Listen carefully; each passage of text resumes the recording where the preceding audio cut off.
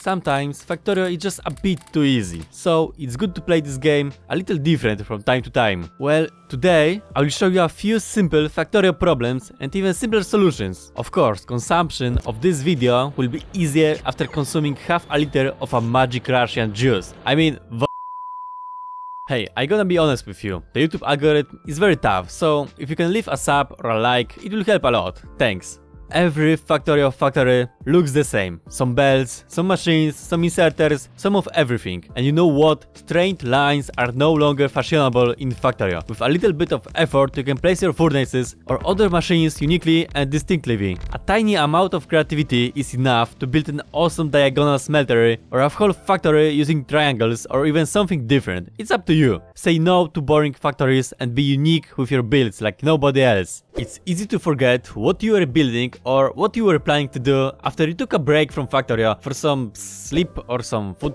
I guess, I don't know. But it doesn't matter. If you want to keep your ideas for a perfect factory, there is no better place for that than in Factorio itself. With this blueprint you can make notes like a top student and always remember what you wanted to do. For those who play on multiplayer, you can even use this method to leave a message for your friends.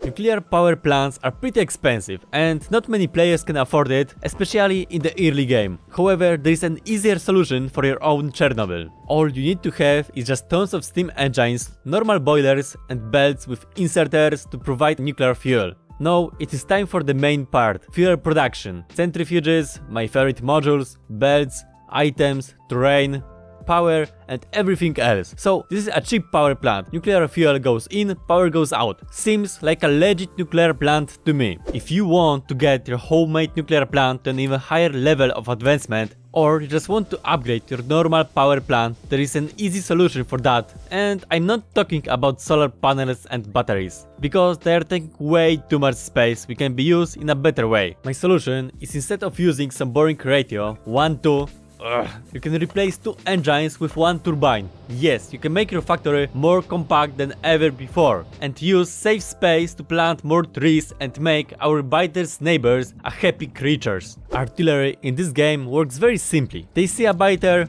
biter sees a shell, and there is no biter anymore. Simple, right? Yeah, I think so. However, it's very annoying to look at the slowly rotating artillery, because the amount of time wasted by this weapon is enormous and you will never get it back. My answer to this is rotate key. I know that you have problems understanding which buttons I'm always talking about, so rotate button is R like Remineralizacja. I hope it helped, but coming back to artillery. As a slow rotating speed wasn't enough, the barrel is always facing in some weird position, and that doesn't belong to my perfect factory. So you can rotate it to make it look right. Now this is a very dangerous planet. There are tons of enemies and dangerous creatures like biters and biters. They are angry at me since I got artillery, okay? So to keep you safe, it's important to build a defensive structures. But normal walls with turrets and flamethrowers, or the more Russian approach with more tanky walls, is not the best option, because biters can still get you. To be perfectly safe, you have to abuse biters' fear of water. All you need to have is cheap landfill and even cheaper Spidertron. Then you just need to build a platform, put your Spidertron right there and leave it. Now there is no way to be hurt by anybody anymore. You're welcome for this very tip. Not every tip has to be useful, but if you are looking for some actually useful tutorials or other entertainment content, you can find them in this or that playlist. Hello? Can somebody take me out of this island? I'm scared. What was that?